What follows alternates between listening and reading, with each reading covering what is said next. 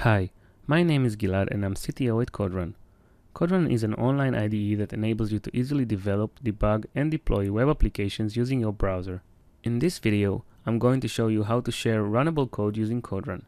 By default, the code you host at CodeRun is marked as private and can only be accessed by you. However, sometimes you may choose to expose your code so that others can open and run it. When you share your code with CodeRun, your project is assigned with a unique URL. Anyone who navigates to this URL receives a separate, fully modifiable and runnable copy of your code. First, let's open the project we'd like to share. We can either create a new project, open an existing one, or upload code from our desktop. In this example, I will open the project we've created in our previous session.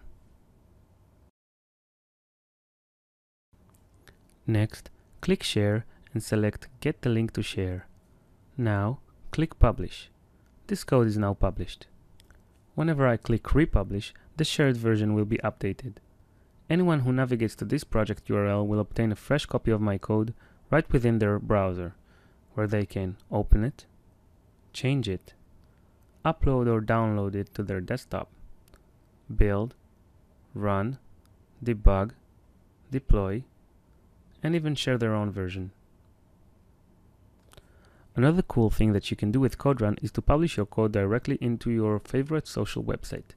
For instance, to tweet your code, simply click Share and choose Twitter. Log in and post your tweet. This concludes our video on how to share runnable code with CodeRun Online IDE. Thanks for watching. Be sure to visit our website at www.coderun.com for additional information, videos, and code samples.